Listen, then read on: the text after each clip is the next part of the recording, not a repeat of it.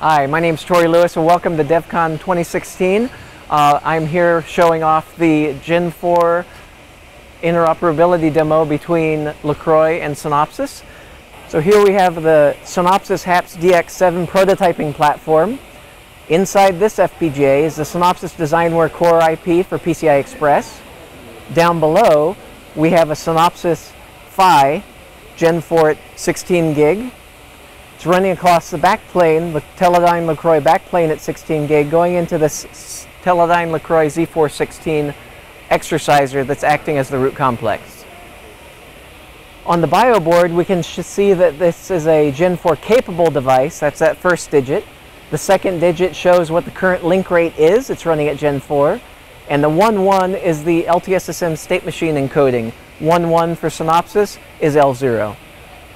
Previously, the link had come up into Gen 3 and negotiated the speed change to Gen 4. Here, the Synopsys endpoint begins sending its phase 0 TS1 equalization controls. The root complex, the Z416, sees that and responds with phase 1. The equalization process then continues to phase 2. The endpoint analyzes the incoming I using its PHY and then adjusts the transmitter if necessary of the exerciser.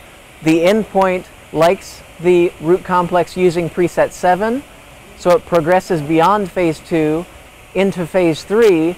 The LeCroy Z416 also likes preset 7 and continues beyond that.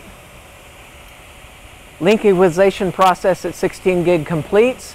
Both sides start sending TS2s, and then we start seeing start of data stream packets being communicated between the LeCroy Z416 and the Synopsys PCI Express endpoint. We then see EDSs going back and forth, skip ordered sets, and then update flow control packets. So I've shown you the interoperability demo between the Synopsys DesignWare Core IP, PCI Express, and the LeCroy Z416, both running Gen 4 at 16 gig. Thanks for watching.